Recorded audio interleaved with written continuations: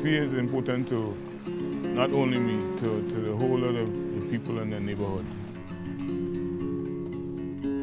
Because we live on it, we depend on it. I make a living by fishing. I provide my family for fishing. And right now, it's very slow. Business is very slow.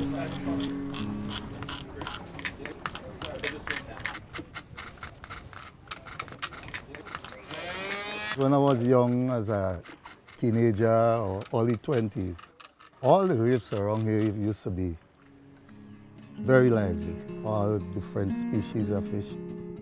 The reef, they look different. The corals, they look dead, and lots of moss in them, whereas before they always be teeming with life. As the year go on, we realize that the reefs are dying. We couldn't understand it. I couldn't understand it, but as looking at TV and looking at different documentaries and things, I get to realize maybe it's global warming, as they say. All the different boats and things coming, anchoring on the reef, flushing all this stuff out.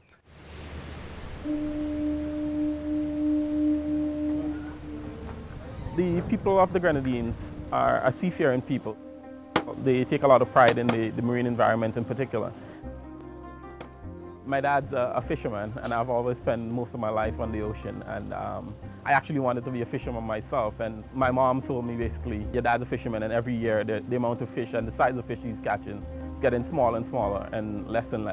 So why don't you go into a field that would help to replenish some of those fishes, and why don't you think about marine biology instead? And I just used that as the stepping stone. Climate change has a huge impact on environmental work around the world. In my field in particular, there are several different components of it that has huge impacts on reef. Sea level rise being one of the ones that is talked about a lot. Ocean acidification. Another one is increased sea surface temperature. We're looking at coral reefs here in the Caribbean.